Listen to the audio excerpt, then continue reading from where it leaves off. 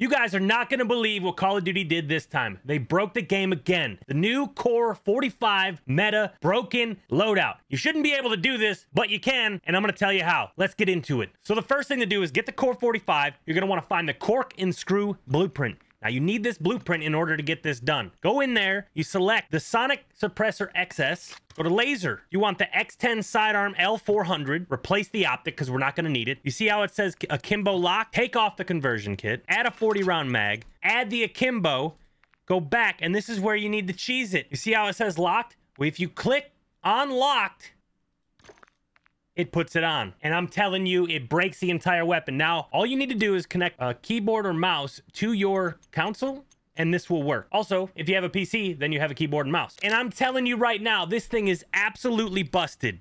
Look, there is no slide on it. It's completely busted. And if you want to talk about fire rate,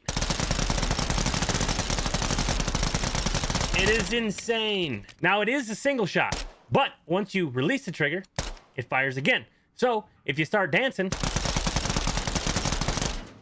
it's insane. It's broken. It's absolutely busted.